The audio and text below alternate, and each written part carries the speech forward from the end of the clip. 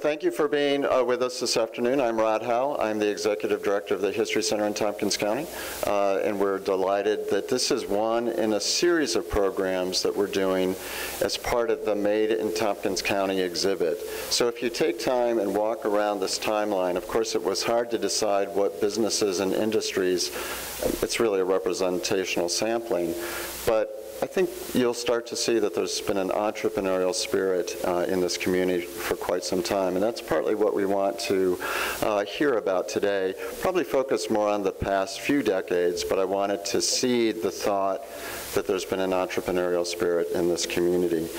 One of the things that I just want to mention, we always like you to know what do we have in our archives related to whatever topic we're talking about. And certainly we have a collection focused on Ithaca industries. We have a collection on Ithaca organizations. Certainly some major business collections such as Ithaca Gun Company, Cayuga Rock Salt Company, Ithaca Calendar, Clock Collection, Morse Chain, Borg Warner, etc. So if you're interested in exploring more fully some of the industries and businesses, please come in to our research library and we'll orient you to our archival material. A mention of some upcoming programs related to this exhibit. On February, if you like beer, on February 3rd, which will be part of First Friday Gallery Night, Ithaca Beer will be making a presentation about their business, and they've promised to bring beer. Come that. The next day, on February 4th, will be a similar panel, but it's going to focus on businesses in our midst that value place. I'll let you play with that. What does that mean? So look for our marketing material that will go out about that. But Martha Armstrong will be moderating that session. And then on February 18th, which is actually the last day that the exhibit will be up, how many of you are familiar with the Makerspace movement and the Ithaca Generator? So there's going to be a presentation on that program, and there's going to be some interactive things that you can play with and make that day. But today is Entrepreneurs Then and Now. Again, if you look at the timeline, I think you'll see glimpses of that entrepreneurial spirit. And certainly there's many manufacturing businesses represented, but along this wall as well, we've got anything from candy, making candy, to making ice cream, to beer.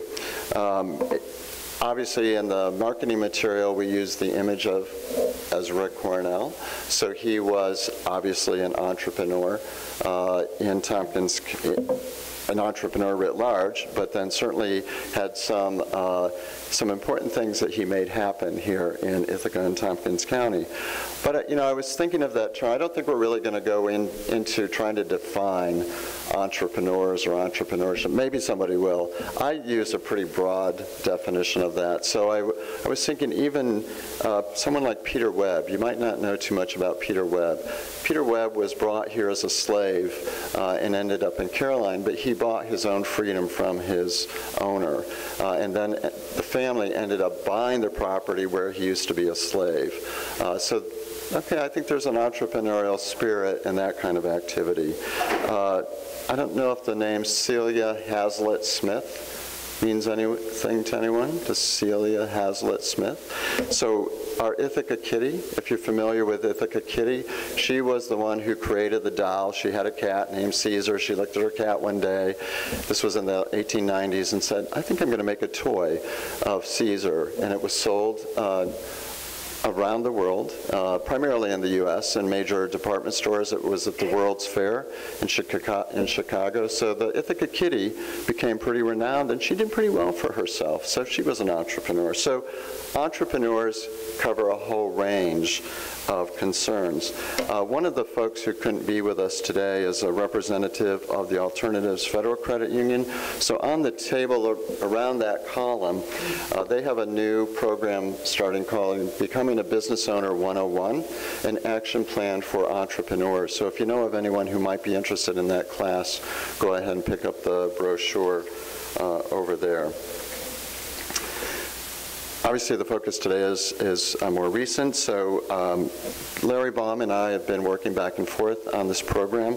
Larry is the founder of the Computing Center, and I'm going to turn it over to him now. Oh, actually, there's one other thing I want to mention before I do that. We also have a book over there for sale called Enterprising Families, and the author of that book just happened to walk in, Carol Sisler. So that's another way. I hope that you'll take a chance just to skim through the book over there to glance at the families that she wrote about. And again, that starts to hint at this entrepreneurial spirit that's been in the county for a while. And Carol, as we have dialogue back and forth, please feel free to chime in on anything that you want to chime in on. We're delighted to have you here today. So Larry, now I will turn it over to you. Thank you, Pam. Thank you, Rod. Hi, I'm Larry Baum. What I just found out is that our panel today was all grew up in this area. I actually didn't know that. Of course, I didn't know that Brad Treat is now Tom Schryver until about 15 minutes ago. It all works. So one of the parts about important aspects of being an entrepreneur is being able to go with the flow, make changes on the fly, and here we are, making changes on the fly. So I did take a look at what definition of entrepreneur is. It comes from the French, and it says literally one who undertakes some task. I like what Tom said to me earlier. He said, it's amazing that French don't have a word for entrepreneur, but they do. In the Google dictionary, it says a person who organizes, manages any enterprise, especially a business, usually with considerable initiative and risk. I like the risk part, because that's kind of the way we've worked for going on 40 years. And so when you talk about then and now, I get the feeling that we're pushing then pretty rapidly. In almost 40 years ago, I was doing photography and writing, both for the Ithaca Journal and Syracuse newspapers and a few other things. But I always had this idea of starting this company having to do with computers. And so we got together, actually 3 of us, and very rapidly became 2 of us, and we started a company that became the Computing Center. And in that time, we had a list of, so this was the late 70s, we had a list of clients, some of which were technology companies that either had started or were starting and had interesting impact both on our business and in the community. I kind of look back at some of my list of early clients, and companies like Precision Filters came up. They were around the corner from where we started our business. Actually started our business on my mother's house and on Willow Avenue. And from my old bedroom, I could look through across the way onto Day Street at the old Ithaca Calendar Clock Factory. Another business from the 1800s. At that time, though, it was Petrolis Laundry. When you take a look at entrepreneurship in its broadest sense, that's another entrepreneurial business that was here for many, many decades. Other companies, Seaboard, Ithaca InterSystems, a little company called JMEX, which is very interesting because depending on, that started actually a little later, actually I think 81, but Tony might have something to say about that. We spun off another company called Automated Environments in the early 80s. The whole idea of taking risk, going out and starting something, and whether it's in technology or business. My father started a farm in 1949. He had no background in farming. He had come to the United States after World War II and decided he wanted to be a farmer. So he took a risk, and that farm ran until about 1996. So locally, I grew up, I realized later, with a lot of people who were very entrepreneurial. People either went to school with or their parents, and the names kind of, walked down through a list. Many names, Morse family, of course, Moog. I remember doing a photography assignment with Moog up in Trumansburg in the 70s before they left to go off to the big city of Buffalo, getting their start here. Sproles with Therm, Deans with Dean Co., Abbott, Silverstein, Schulman, Ruoff, Hall, Cutting, Pritchard.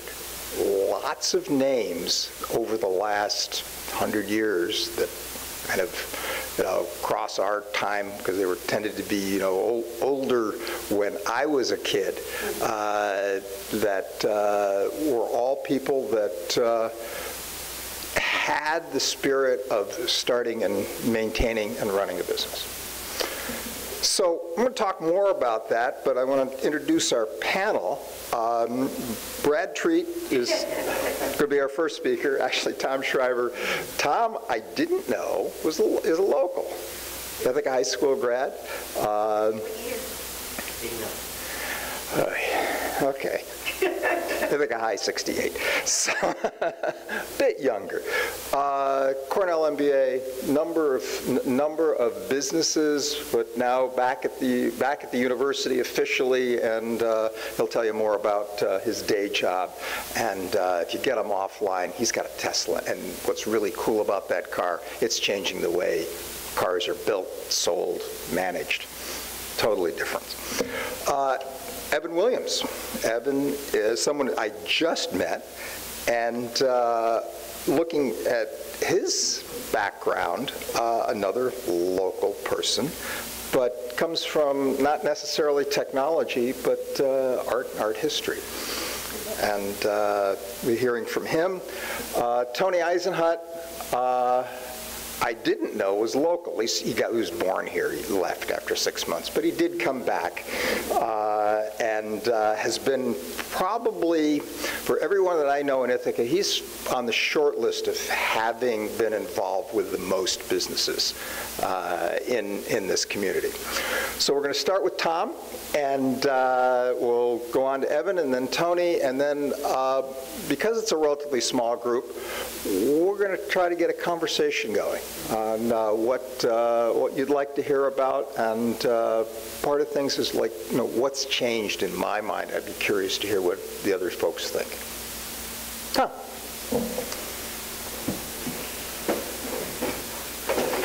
Thank you. Fantastic. Thanks. So as you heard, I'm standing in for my colleague, Brad Treat. I'm happy to be here with you today.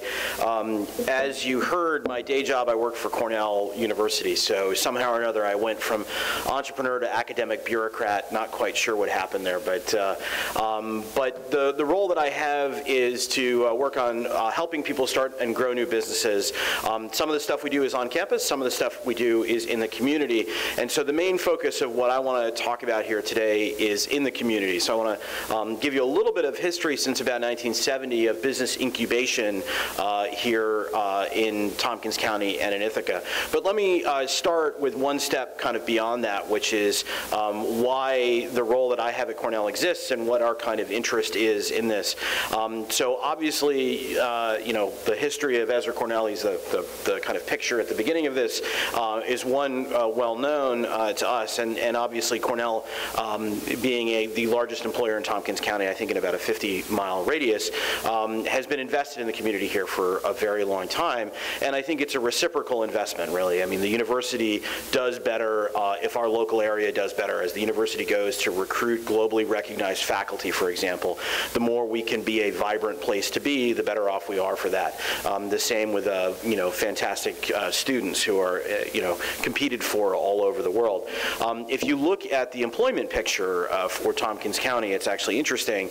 8 of the top 10 employers in Tompkins County are not-for-profits or governments. 3 of those top 10 are institutions of higher education, so Cornell, but also, of course, TC3 and Ithaca College.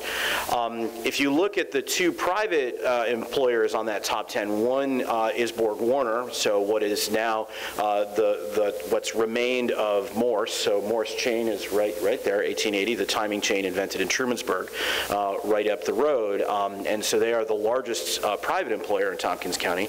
The second largest, interesting, another upstate New York entrepreneurial success story, that being Wegmans. That Wegmans store actually hires a lot of people. So they make the top 10. But there are some interesting implications to that.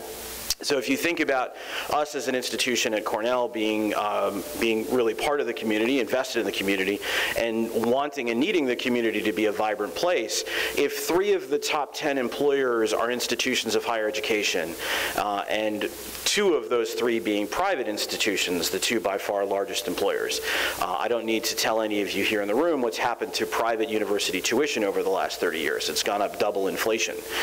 The other large employers, you've got the Racker Centers, you've got CMC, right? So I don't also need to tell you what's happened to healthcare costs over the last 30 years. Also have gone up very much faster than inflation. So if you think for a moment of other communities where the main thing that happens there has been expanding at a rate double inflation, double the base economy, we're basically Fort McMurray, Alberta, and I would say education costs and healthcare costs are our cost of oil. So we've been in a boom market here for the last 30 years. So what happens for the next 30 years? I think my crystal ball is as cloudy as any of yours, but it's hard to imagine trends that have not reverted to the mean over some multi-generational period of time, which means where is the thriving economy going to come from going forward? Well, it hopefully will come from other private employers, other diversified employment bases like the kind of employers that you see here around the room, which is why we as a university have been willing and interested to invest in business incubation and to take what we do in our business programs and in engineering and other places and extend it into the community consistent with the land grant mission that we have in our origins to help people start and grow new businesses. As I mentioned, some of those things have happened on campus. We've got a number of programs, some of which I'm affiliated with, other folks, to do business incubation and business startups around Cornell technology. But I want to talk for a moment about a couple pieces of history here, since this is the History Center. So if you look back in 1970s, there was actually kind of a first wave of business incubation. There was a business incubator at the airport that had 5 companies in it. 4 were shut down quite rapidly. One was not. That company was called Seaboard. And Seaboard at the time was growing from a startup perspective at what felt to the people who were involved a relatively slow rate. What we've now come to know is that Seaboard grew at about 20% a year for, about 35 years, which if you've ever kind of taken that kind of compounding math, that's a lot. And so that effort was actually viewed as a failure, although I think in retrospect, we look back on it now and those 300 or some employees that are at Seaboard, and it's now a successor company, and you'd say, no, that was actually pretty successful. So I think lesson number 1 is these are extraordinarily long-term investments. So when you look at the kind of economic impact that startups can have, sure, we count jobs on a day-to-day basis, right? And I'm proud of the jobs that the companies that we've supported have created last year. But really, when you want to look at impact, it's 10, 20, 30 years out when you start to get to the meaningful numbers. So in the 1990s, we had the repurposing of a building called Langmuir Lab on Brown Road. And a gentleman named George Schneider, who recently retired from being a lecturer at the Johnson School, and some other folks were tasked with taking that Brown Road space and turning it into a business incubator. One of the things, though, that was a requirement was they wanted to get rent money. And so essentially they said, great, go rent these spaces to startups. Just make sure you do it on exactly the same terms that you would offer other companies. And they wound up not. They found some companies. It's actually a space that's still used today by a number of startups. And they have some great lab space that's available. But what they found was that by trying to view it as a real estate play, they weren't successful as they wanted to be in getting things going. And so if lesson number one is that this is a long-term play, lesson number two is when you think about business incubation, it cannot be viewed as a solution to a real estate problem. It's not a real estate play. We have a housing crisis in this county, so we have a residential real estate crisis. We do not have a commercial real estate crisis. And I don't know of any company that didn't start because they didn't have a place to go. So really you can't view this as solely like, oh, well, we have this space, let's go rent it out and everything will be better. So you need to do more than that. The next thing that happened was in the mid to late 2000s, and I'm using my colleague Brad's words here. He's actually being a little bit humble. He was really a catalyst for this. There were a group of primarily technology startup CEOs, of which he was one, who started getting together over coffee and breakfast to kibitz, to talk about what it was like to, license intellectual property or build a team or raise capital, and which were the better or not so good venture capitalists to work with. And so what we found out of this experience was really a need for community. So this is the kind of thing, entrepreneurship happens better when it happens together. There's a lot of economic research about this around cluster economies and so on. And so having people in this startup phase who can work with each other and learn from each other is critically important. Which brings us to where we are today with our efforts. And so in 2014, it's got my name on it, but that's actually, I think, a little bit overly generous on Brad's part. The person that I would actually really credit for helping us do what we've been able to do is former Cornell President David Skorton, who's now the Secretary of the Smithsonian. It was him in 2013 saying, the state is interested in making some investments. We can leverage our own interest. We can get Ithaca College and CC3 on board and get some state money to do more around business incubation in the community, which is exactly what we did. He himself literally called President Rochon at Ithaca College and President Haynes at TC3 and said, let's get together and go do something here. And that led to what is now Rev Ithaca Startup Works, literally just kitty corner across the street, in a building owned by Travis High Properties. And I would also give David credit for negotiating our lease, which was pretty cool. Not often do you get the president of the university calling up, and I'm sure Frost Travis was probably a little surprised to get that phone call as well. So I'm very thankful for Travis High Properties' support and their very generous terms that they were willing to give us, and also in this space as well. I believe they're the owner of this building. So now we have a business incubator across the street, and just to kind of tie it all back together, what we're trying to do is make long-term investments. So we're taking a long view, recognizing that of the almost 40 companies that we're working with right now, there are probably a large number of them that may not wind up succeeding in their current phase, and that's kind of okay. We have to be okay with that. We can't even really predict which ones are successful. As we often joke, sometimes an entrepreneur will turn themselves into the Kool-Aid man and run through a brick wall, and even though you saw the brick wall, you get surprised that they were able to run through it. And so the key thing for us is to create an environment where we can get as many of those people together so that the ones that will succeed will, and hopefully some of them will come on later on to be the next Morse Chain / Borg Warner and so on. So we're really about building the community, being a community as opposed to a space solution, and we're very pleased with where we've been able to come in just 2 short years.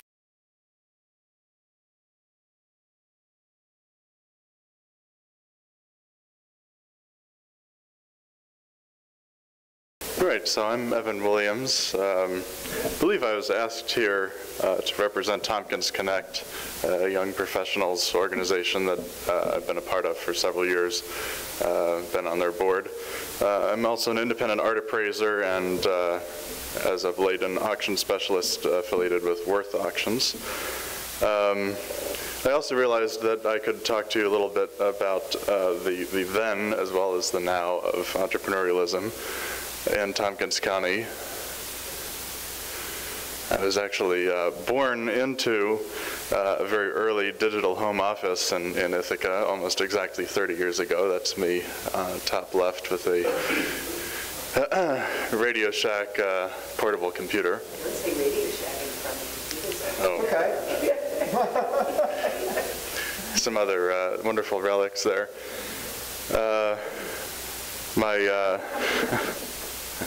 My parents were pioneers in interactive media. They ran a business called Omnicom Associates that later became Gayogo Analytics. They worked with clients like Fiat and Ben & Jerry's and the Ministry of Education of Turkey and hundreds of others. And growing up, my very first memories were the squeal of Betamax tapes being rewound in our upstairs office, and of business people and scholars from all over the world traipsing through our house. And naturally, I thought this was just the way it was, and of course, I thought that every house must have, you know, the family entrance and the client entrance. I thought this was just how every family grew up, I guess. So clearly, I thought of Ithaca and Tompkins County as a very fruitful place for entrepreneurship from the very beginning, from the very start of the digital revolution. My parents came here initially to work at Ithaca College, but very soon thereafter met each other and started this business as well. For their business, there was a great synergy and crossover with both campuses.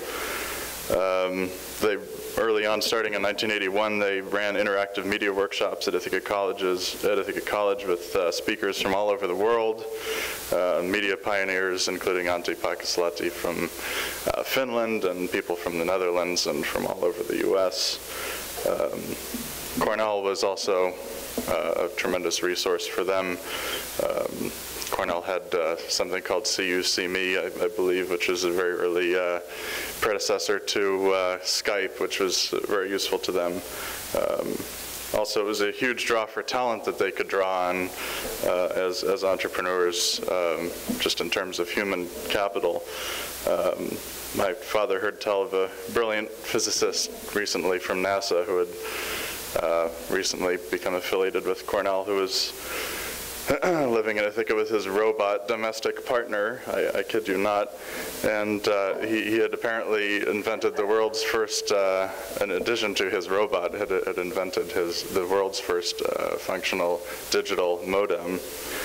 And they ran into each other on the Commons and started up a conversation, and in due course my parents hired him as a consultant. And you know, this kind of thing simply doesn't happen in other communities, at least not with quite so much ease as it might happen in a community like this. And this is all to say nothing of Moosewood, which we really can't underestimate as a draw for clients. And I'm really not being facetious. It really was an enormous benefit for clients to come all over the world and be able to eat at Moosewood, and in general to enjoy the beautiful natural setting of Ithaca as a place for brainstorming and retreats. Even in the times when it was not such great weather, there was a time when there was a huge snowstorm, and my parents were conducting a workshop with a number of executives from Mexico, and they had started to look very antsy and look out the window, and finally they just rushed up from the table and burst out the door and started throwing snowballs at each other. And it had turned out that none of them had ever seen snow before. And so it actually worked out that Ithaca's, what we love about Ithaca, it's sort of the cosmopolitan and the rural and natural beauty, that combination that we love about it is what made it a wonderful place for clients to come and have productive meetings as well. So I went to Ithaca College and graduated with a major in art history, minor in economics, with a view to being an art appraiser.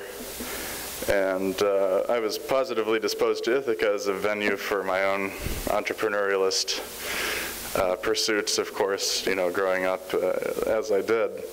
But of course, I was also very positively disposed to New York City being the art capital of the world.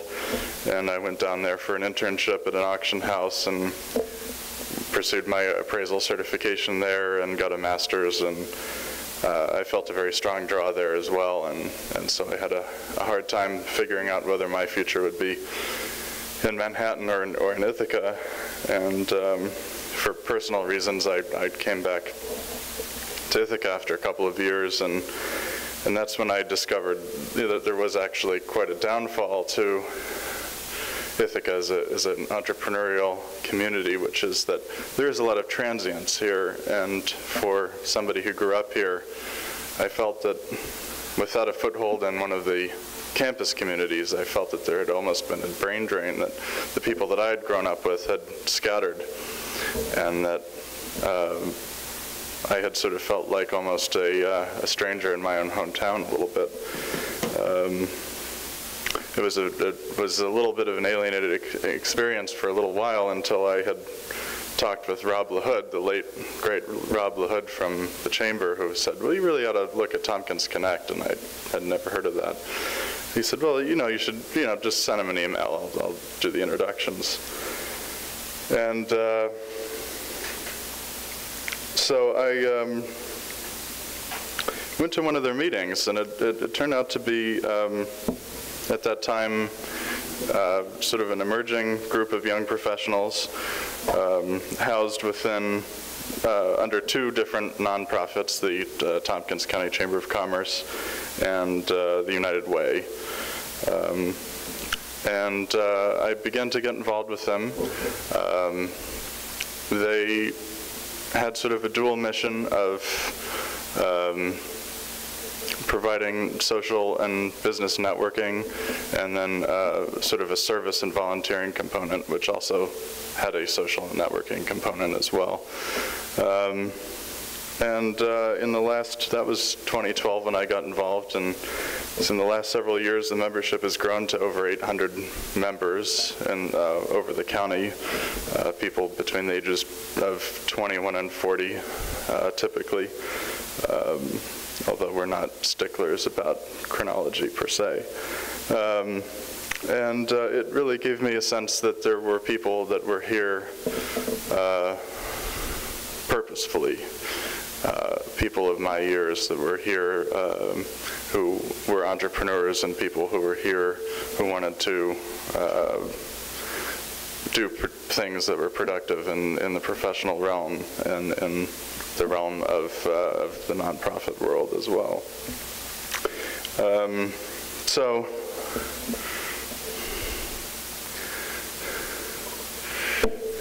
this is kind of what my current vista looks like. The technology is much smaller and sleeker, and as you can see, I'm surrounded by a lot of like-minded people.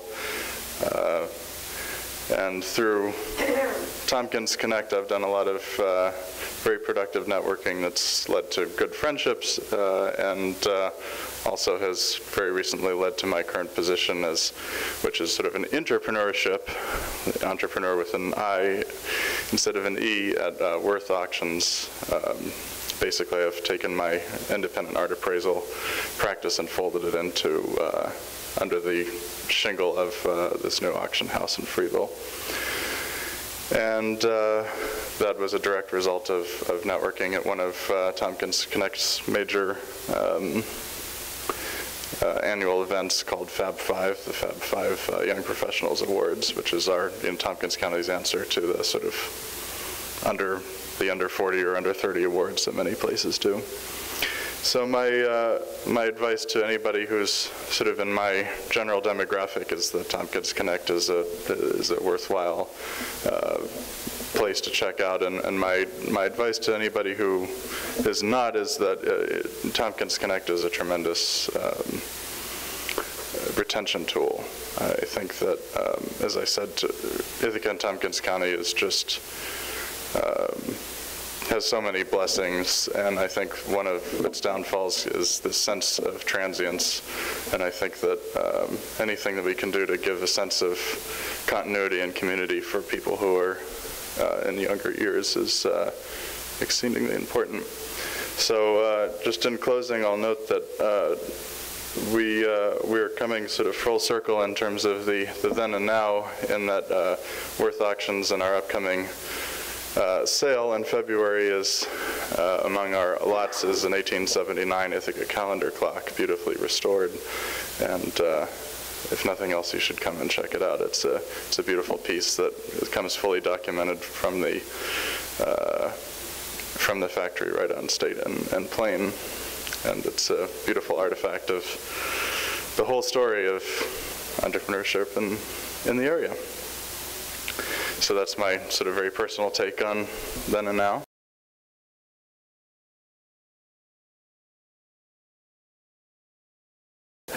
My name's Tony Eisenhut. I'm with Kenser Group, and we are in the business of starting businesses.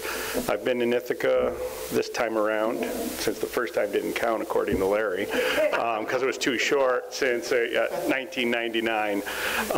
Well, I guess 84, I did a stint here during college, spent 4 years here, and then came back, relocated our family here to start a business in Tompkins County in Ithaca. You know, the guys have covered a lot, I guess, of the nuts and bolts of what's gone on from a now and then history perspective, and I'm going to just try to make some summary comments about, I guess, the overlay as I see the ecosystem then, as well as it exists now from a personal perspective. And so, you know, some of my experiences came into focus much later. But when I first came to Cornell, what I experienced was that Ithaca's kind of a unique place. It is a unique place. You know, you talk about 10 square miles surrounded by reality. There's a lot of truth in that, and not in a negative way. Sometimes there's a negative connotation to it. I look at it today as it's 10 square miles surrounded by upstate New York's reality. But the reality of Ithaca is not that unusual when you go to other places in the country. And I say Cambridge, but they have an institution there that we don't like to talk about as far as college education goes. But whether it's West Coast, East Coast, Research Triangle, and you can pick Austin, Texas, you know, Ithaca was a very entrepreneurial, accepting, open-minded community long before some of those places existed as they do today. A lot has to do with Cornell, a lot has to do with the history that exists here in the walls, but it all comes back to the people, and that's what I found. And whether it was, you know, showing up on campus and deciding that I was going to play hockey, and I use the word participate more than play, because in hindsight I've come to learn that I think my GPA was more of the contribution I made to the team than my actual hockey skills. But there were people in the university, despite the fact that he wasn't that good, who treated me as, here's someone different in the hockey world. And whether it's, you know, Doc Sisler being as supportive of what I was doing in my academic career as he was to Mike Schaefer or someone else who was much more capable, that acceptance is something that I think this community has brought to entrepreneurs for years and years and years. And, you know, you talk about the business entrepreneurs, you're doing something different, you want to start a business, you're going to do something unique. That generally takes unique people. And you need to be in a place where there's an ecosystem and environment that is accepting of that uniqueness. And I think Ithaca has done a fantastic job. You know, Larry made mention of a few people who, when I came back to Ithaca in '99, I got to meet through some of the experiences when I was here as a student. You talk about a Dave Cutting or a Dave Abbott or the Moosewood people. You know, to be quite frank, you know, I enjoy hunting. I enjoy eating meat. You know, that doesn't really fit real well with the Moosewood crowd, except for when I spent time with the Moosewood people, because we were working on a project together. They were very accepting of the skills I brought to their table, and they learned a little about camo, and I learned a lot about vegetarian eating and the life that they lead. And at the end of the day, we made some really nice things happen together, and they've, you know, been a huge recognition for Ithaca really around the globe.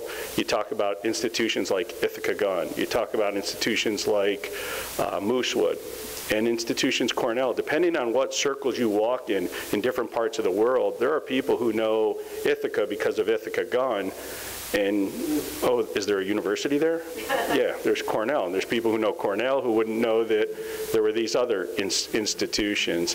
And what I've found over the years in the involvements that I've had is that that personal connection, whether it's getting advice from, you know, one of the people who have gone before us, the Abbotts, the Cuttings, or, you know, needing those people today for an introduction or a connection or some type of support, that's what's made a lot of the successes in this community so important. And, you know, Cornell's a great resource for the community, but if you're not careful, it can be isolating as well. And I think one of the things that my experience here has been is that Cornell, the community, alums who want to be here but aren't here, can come to bear on the businesses of this community and allow for growth, not just locally, not just in upstate New York,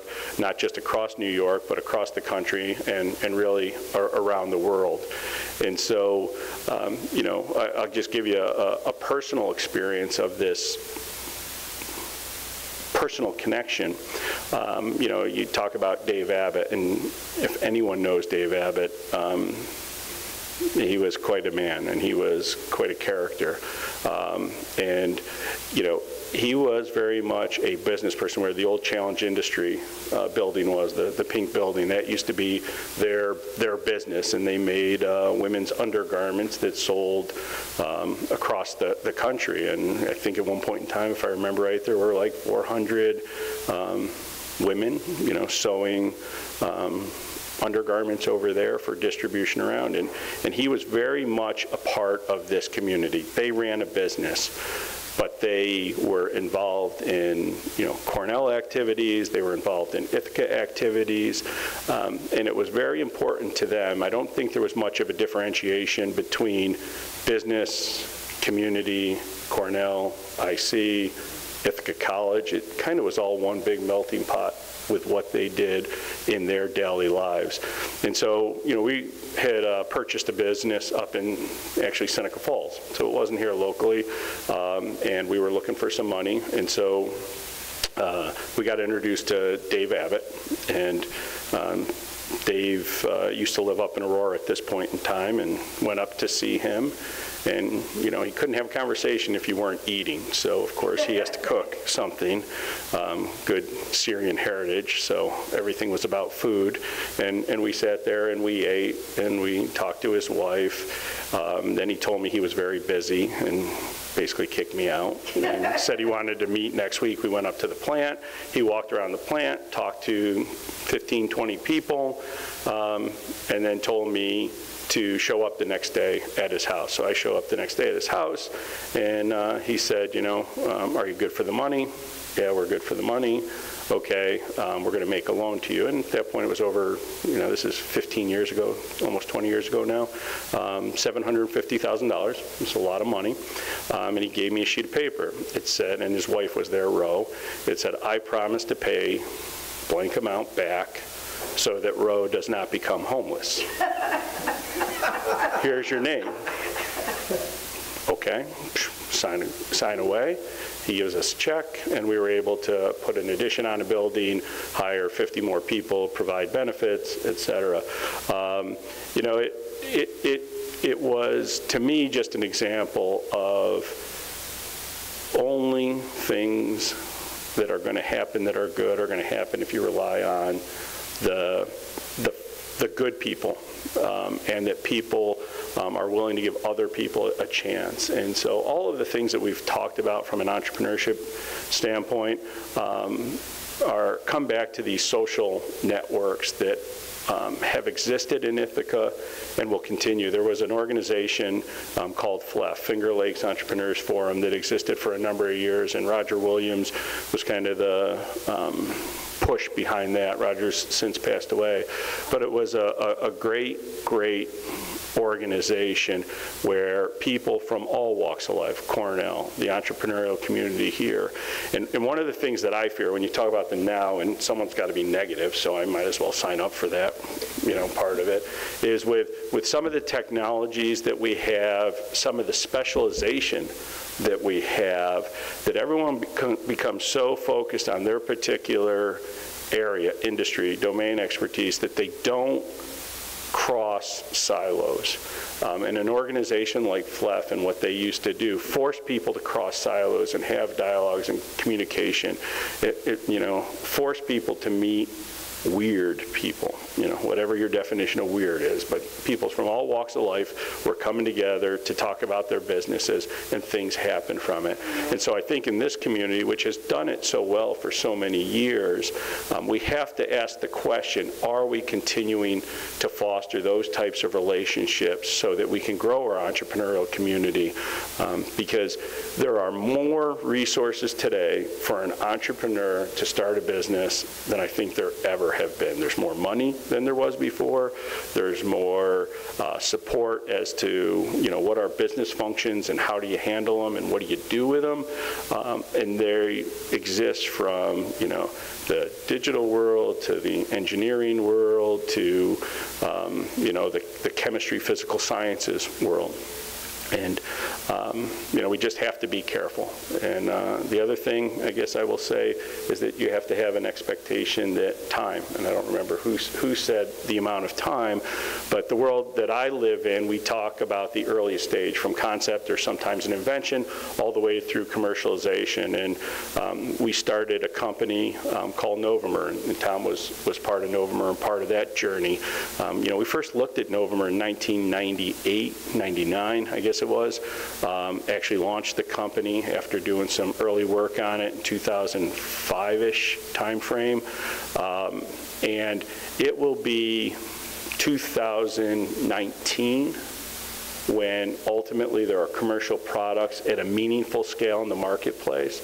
But over that course of time, which is going to be 21 years, a invention that came out of Ithaca is going to transform the way a number of people look at certain plastics, and it will be a global footprint as to what that impact was, and it's making the environment a better place. It's a little bit of a sales pitch I'm giving you right now, but whether it's Jeff Coates and his lab at Cornell, or Tom and the early team, to the current team that we have now, ultimately to a production facility that we may be able to put in New York State, or we may put it somewhere else around the globe. It started here in Ithaca, and Ithaca will continue into the future to have a fingerprint and a footprint on the world at large. So those are my comments. Thanks, Tony. Thank you, gentlemen. Couple notes. As I hear these three folks talk, you end up, for me, start thinking about people and stories and how this community has had this entrepreneurial view to it for hundreds of years now, and how it's really come together over the last 20 years, where we now have ecosystems that, like, kind of starting with FLEF. I think Tompkins Connect is very much like FLEF. From another, and certainly from a resource viewpoint, Rev is like that. In late 1995, Dave Cutting, someone who many of us know, or knew as a car dealer, but really a community person, called up 50 people. And he called all 50 people. He asked each one of them, including me, for $25,000 each. And 49 of them said yes. Not many people can do that. And that was the beginning of Ithaca's, was it first? I don't know if Cornell's had come later. Yeah, I think it was first venture capital fund. It was really an angel fund called Cayuga Venture Fund. Cayuga Venture Fund has now raising its 5th fund that I think tops out in the 40-ish, somewhere in $35, $40 million. And some of the people that were involved in that Fund 1 are going to be involved in Fund 5. So people have been made, Cayuga Venture Fund was able to make successful investments to companies, including a couple in this room, and many of the, much of the profit was rolled over. And it was a way to grow what Tony was talking about, the money. We talk about Ithaca being the place that it is, and wherever we all travel to, Ithaca and Cornell and IC, TC3, keeps coming up. I've been in places all over the world, and we kind of have this, my wife and I have this running joke now that we wait to see when is the Cornell or Ithaca connection going to happen. And it happens in very, very interesting and unusual places. The first time it happened to me, I was after school, went on a program over, it was in Africa, and I was at a school, and a guy walks up to me and he says, "How's Ed Marinaro doing?"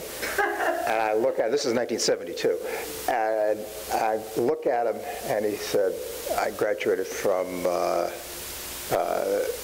Cornell in the ag school a couple years before, and I'm in a little rural school in Africa. You know, a year ago, February, we're in Singapore, and we're walking down the street. Actually, we're in a mall, and my wife is looking at some silks, and this woman comes up, Chinese silks, but a woman who's not Chinese comes up, just starts talking to her. And we're just talking, you know, and she says, where are you from? Upstate New York. Standard answer. She says, "Oh, where in upstate New York?" "Ithaca. My granddaughter's at Cornell." That happens all the time to all of us. Well, part of what happens, and I think, you know, we talked about Ithaca being somewhat of a transient community, because if you really think of what the major product of Ithaca, New York is, it's diplomas. We generate paper, and we generate educated people who get those pieces of paper, and we keep a few of them. And I think part of what we all see is we want to still keep a few of them. We couldn't handle all of them, but we do want to keep a few of them. So I want to thank you guys, but I would like to open it up a little bit and say, what would you guys like to talk about? One of the things that we're seeing a fair amount of now, let me just make it personal with a particular story. So there's a guy named Jake Reich. Jake graduated from Cornell a couple years ago. Local-ish, grew up in Geneva, kind of part of the broader Cornell community. Started a company that started with the name of Party Headphones, or Headphone Events, Party Headphones, then it became, what was it, Audiarchy, now it's called Eversound. So Jake, being a great entrepreneur, I think made use of every single possible mentor or resource that exists, and some that nobody even knew. He probably created ones along the way. And he's since left town, and we're sad to see him go, but one of the things that's kind of neat is he's come back to visit, for example, and he's very much still tied and identifies with his community. And so one of the things that I think is actually a strength is that when people do decide to go somewhere else because that's what's right for them or their company, they don't stop being part of this place in a way. So they're still part of the network, still part of the community, and I think that that's a really important attribute for us to continue to have. Sometimes people will ask me, and maybe they've asked you guys too, how do you convince people to stay? And I say, well, I don't, because really, if people are finding better opportunities elsewhere, it's better for them to make use of them and still feel like they're connected here, still feel like they're supported here, and now they become part of our broader network, so that as we need these global resources, they can be part of that connection going out. Yes. Well, I'm Carol Sisler. And what I wanted to do was to tie together the old families of Ithaca with the architecture that remains in the community. So just to very briefly, Ezra Cornell's history is not recorded in buildings left other than Cornell built after he died. I own the Ezra Cornell Pottery, which is the foot of Lake Street across from the Fall Creek House. That was built by Ezra for his father to use as a pottery. So that's one Cornell connection. McGraw, we know McGraw because of the McGraw Tower on Cornell, but he and Henry Sage were lumbermen, and they took the risk to take the land grant that Cornell was given in Wisconsin and Michigan and cut that lumber and sell it, in the U.S., and so that's how they acquired their fortunes. Tom, we talked about the Morse family. The Morse chain is still on South Hill, but the Morse houses are in Cayuga Heights. Jared Newman, created Cayuga Heights. So, of course, he took the risk to buy that land and then to divide it up into lots for private residences. The Treeman family, of course, established first on their land grant military tract in Trumansburg, but their grandsons and great-grandsons all came to Ithaca. So what's mainly left here in their businesses is the Tompkins County Trust Company, which they founded. Anyway, Edward Wyckoff, I think he was probably one of our few failures. He had inherited quite a fortune, and he sort of exploited it in various businesses that didn't succeed, but his house is still here, and Wyckoff Road is in Cayuga Heights. But I just want to tell you that this book contains the history of those families and a lot of photographs of the architecture that's left, so that when you drive down the road, like at University Ave, see the three Treeman houses all together, you can say, oh yeah, that's what that's about. Listen, congratulations to you all. I know my father was an inventor. He took risks, and I took a risk publishing this book. Yep, thank you. Yes, thank you, Carol. Well, as you heard, I'm a local, so very much so. One of the things I'll often say to people is, they'll ask, how did I wind up back here? I've lived other places. So not just an Ithaca High alum, but DeWitt Middle School and Caroline Elementary School, way back when, right? And I think, for me, it's something relatively simple. If your mental image of what home looks like is this, you're not going to find it somewhere else. I think if you grew up in, the New York suburbs of New Jersey and you wind up in Winnetka, Illinois, sure, maybe the food culture is a little different and they root for different sports teams, but it's going to feel somewhat similar. Whereas I think a college town on the end of a lake, and it's like this kind of very unique thing, and it is very attractive to certain people. So again, I think thinking about kind of our mission, it's not a question of convincing people who are not innately attuned to that to be attuned to that. It's for the folks for whom it is the right option, helping provide vehicles to make it possible. So just to go maybe a direction you intended or maybe a direction you didn't intend, you're right, infrastructure when it comes to entrepreneurship is a big thing. If you don't mind a little bit of pseudo-lobbying for a moment, the governor about 18 months ago announced a New York State broadband initiative. I think that that's critically important. Having high-speed internet is the, go back 15 years, we were talking about information superhighway to the extent that everybody got so sick of the phrase that we stopped using it.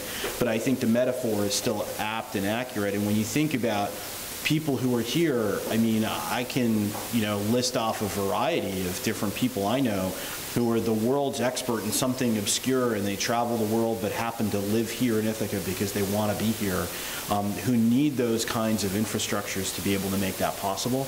So when you think about the next 20, 30, 50 years, as those barriers go down and physical infrastructure, I think, becomes a little bit less important and digital infrastructure becomes more important, we've got a great opportunity if we can continue to seed that. So I'm hopeful for this broadband initiative, and hopefully the governor and the state will continue to invest in it, and we'll get better bandwidth infrastructure here. Just one little piece of physical infrastructure that has just been so transformational is campus-to-campus bus. And it's a really specific thing, but it's totally just changed everything, that I can roll out of bed at 6 a.m. and wake up at 10 a.m. in the middle of Midtown Manhattan and do the same thing later that day. We've effectively become a suburb of New York City, and the fact that you can have Wi-Fi and even do work on the commute, just make your office mobile for a couple of hours. You just have wheels rolling under your desk instead of not. Has functionally shortened the distance between us. And Yeah, one second. Sorry. I just got to tell one story. Well, I just got to tell one story. I think you'll appreciate it.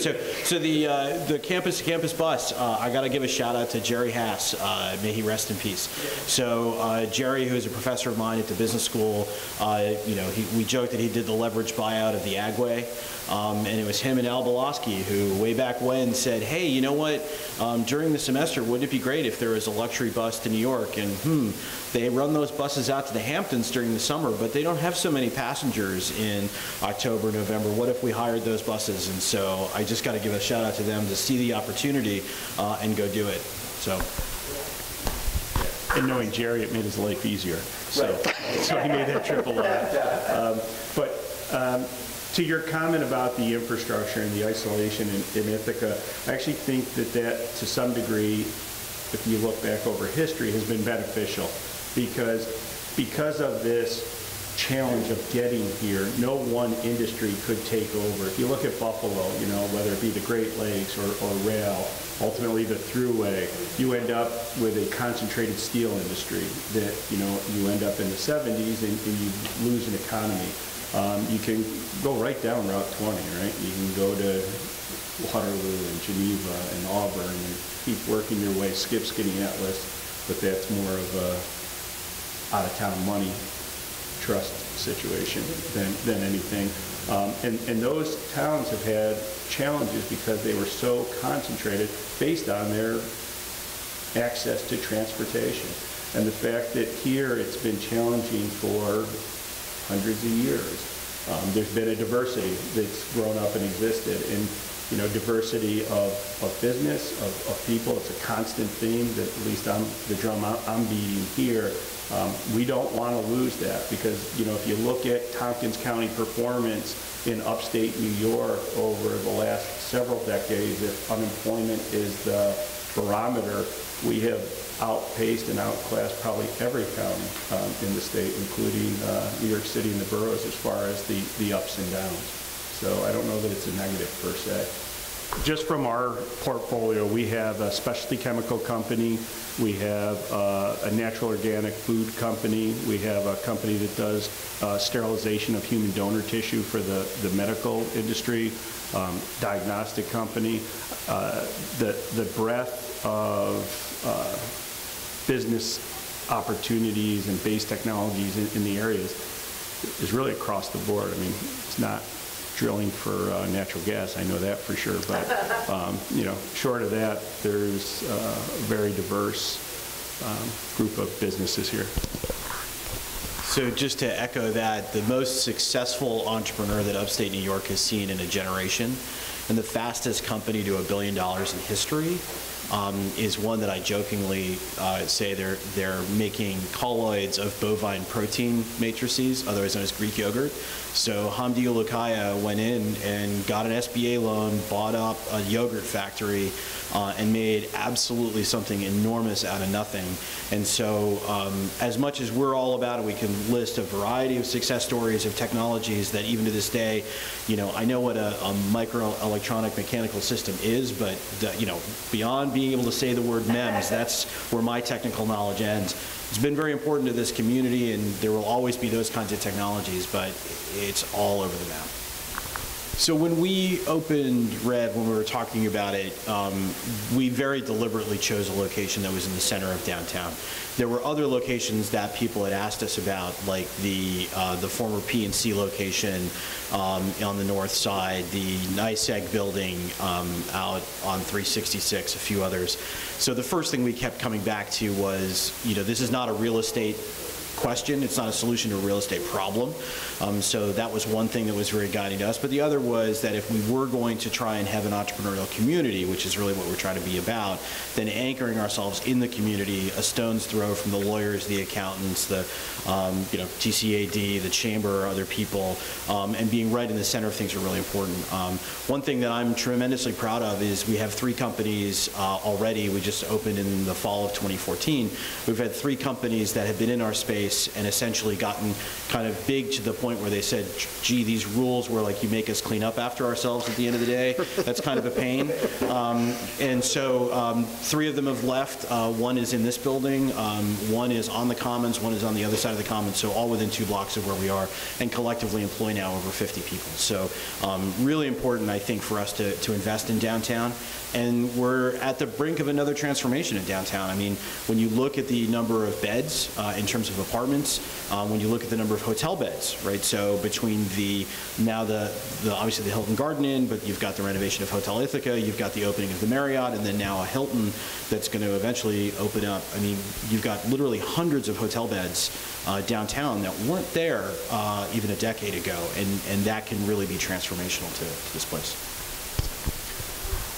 I think the number is something like $160 million of private investment in recent years just in downtown, which is a fairly small, walkable district. And the thing that I like about that most is it's incredibly sustainable development from an ecological, environmental perspective. All of the vertical growth that you get and all of the infill development, as opposed to what you get when you develop in the suburbs, is the kind of development that I like to see in the community. And I'm a very proud resident of the Commons. I've been living there for 4.5 years, and I've been involved with the Downtown Ithaca Alliance for several years. And don't you miss any of the old Ithaca? Don't I miss any of the old Ithaca? Ithaca? You're young, so you don't even know what the old Ithaca was. Well, I don't remember pre-Commons, but I don't miss the old Commons. I don't miss it. You don't? I don't miss Don't miss the old I don't miss the old Commons, I can tell you that much. But I'm wildly in favor of the direction that we're going when I see, especially the alternative, when I see what's happening to other. Oh, absolutely. When I see what's happening in other cities in upstate that are either growing outwards or growing not at all. Yeah. I think, though, it's really important for Ithaca to maintain the diversity, right, of the community in downtown. And as density and infrastructure downtown increases, there needs to be high-rises and there needs to be capacity for that. But I will also say there needs to be the neighborhoods. And so, you can look at a place like a San Diego, and we don't want to be a San Diego because traffic's brutal. But, San Diego as a community has done a nice job of maintaining neighborhoods throughout the city with some density downtown. And again, one of the attributes of Ithaca is that there's a place for just about everybody. And I think the infrastructure downtown should be respectful of that. And the dialogue and discourse that sometimes makes development projects take 2 or 3 or 5 times as long as they might somewhere else are healthy in the long term for a community like ours to be something special and not just what everyone else is. It's interesting, because we just came back from Silicon Valley. Hadn't been there for 5 or 6 years. And those communities are struggling mightily with their downtowns. They're big, they're active, but there's a sense of place that seems to be gone. And yeah, some of it is vanilla, some of it's all high-rise with no character to it.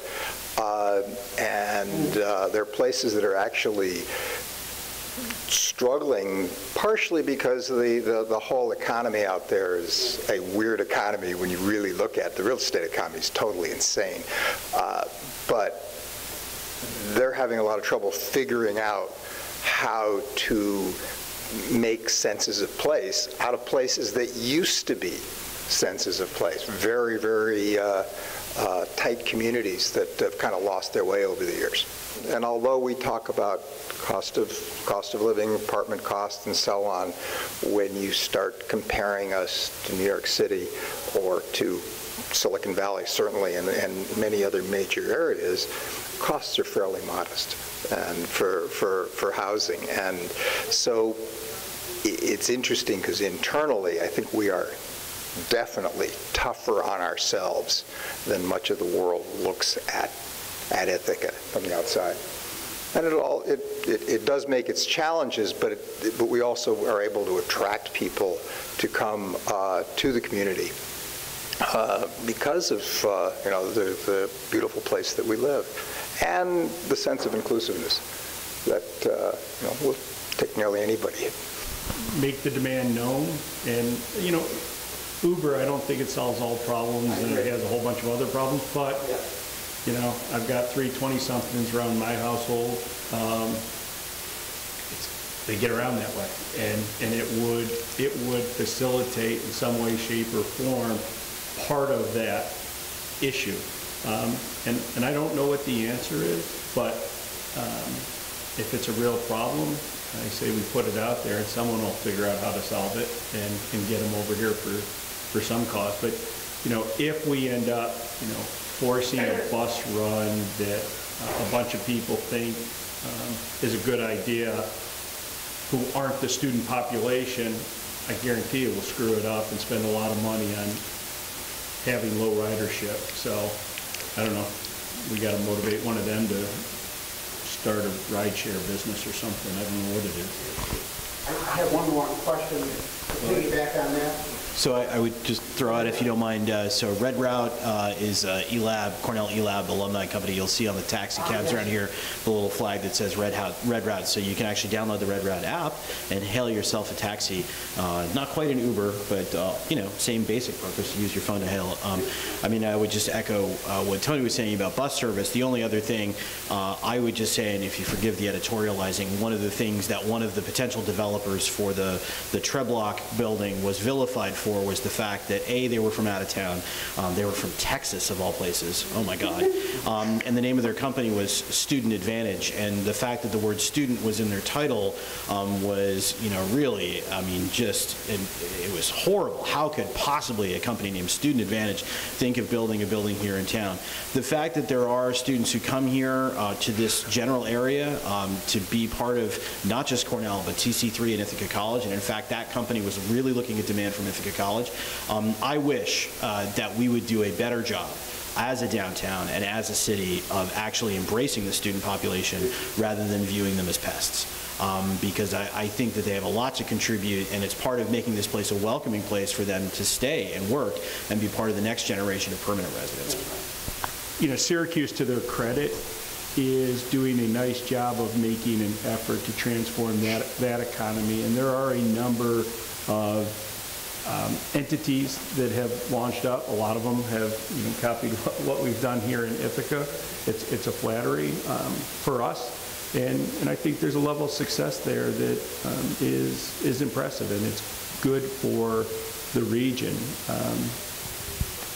I think Rochester has tried it. I think they have a few other challenges that go along with some large institutions that are going through their own challenges or have gone through their challenges. Syracuse is small enough to make it work. I do think there's lessons But having a couple of businesses in other parts of upstate, and to your point, the failure is acceptable in Ithaca. It really is. And that's an attribute or a trait that when you look at places like Cambridge or Austin or Silicon Valley, it's also acceptable there. You don't have to travel too far outside of Ithaca to find someone who has failed in a business effort to be demonized for the balance of their professional career as, demonized. I'll leave it at that. A couple days ago, I went to the Center State CEO Regional Economic Forecast, and I just pulled up this slide of real gross domestic product growth, and they had a list, and this is descending order of growth. Albany, Buffalo, Rochester, Utica, Syracuse, and at the bottom, Binghamton. Well, you notice Ithaca is not on the list there. We're just simply too small to even register, even at the regional level. So in one sense, we're, maybe a very special case, and perhaps, worthy of special mention. And in another, even an hour north of us, they don't even put us on the slide. So it's a very interesting situation that we're in, I think. So a couple other stats that I would add. So 15,000 people a day drive into Tompkins County to work. So notwithstanding the fact that when you look at Ithaca as a city, it's 30,000 people, right? So we don't rate by virtue of that when you look at city size. But when you look at the size of the economy, it's actually a different number. So sometimes we get included, sometimes we don't. When I was talking about the top employers, the reason I had that front of mind is I recently gave a presentation to an alumni club in Rochester, and I actually compared Tompkins County to Monroe County. In Monroe County, 7 of the top 10 are nonprofit or government instead of 8 for Tompkins County. Kodak isn't even on the list. Kodak peaked to over 60,000 employees in Rochester, now has 1,400. So Kodak employs fewer people in Rochester than Borg Warner employs in Tompkins County. So when you look at the 7 big employers, the number 1 in Monroe County is the University of Rochester. Now, part of it is they're at 22,000 because they're including their medical system, so an even larger number. But the parallels now are actually quite interesting. So I do think that when you look at kind of the anchor institutions that have remained after the giant sucking sound of all the steel plants and big manufacturers, the Carriers of the world have left. By the way, interesting story, Willis Carrier, Cornellian, invented air conditioning, and then sowed the seeds of all our demise by enabling people to live in the southern part of the United States. But be that as it may, when you look at what kind of we have remaining, you look at the big cities, it's the anchor institutions of the universities and the hospital systems that are now the big employers. And we all hold that in common, and I think the state is realizing that, Cuomo administration does, and is trying to leverage it as best it can.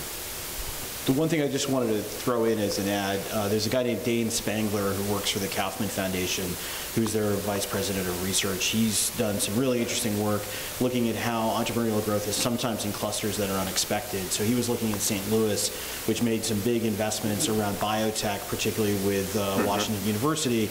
And then what wound up happening is that this kind of brewery boom, there were a lot of people who left Anheuser-Busch after their acquisition, and so now there's a lot of breweries. So they were preparing for a very different form of biotech and got yeast-oriented biotech instead. Vancouver made big investments about software, trying to think that there would be this corridor between Seattle and Vancouver, and what they actually found their boom is an exercise apparel with Lululemon and a whole bunch of other kind of folks in that kind of ecosystem. And so it just was a real indicator to me that these things often happen in unexpected ways, but be able to kind of support and ride your winners when they arrive. Thank our panel. Thank you. This was actually very interesting, and in a very entrepreneurial fashion went in directions that none of us foresaw. Take care. Have a great afternoon.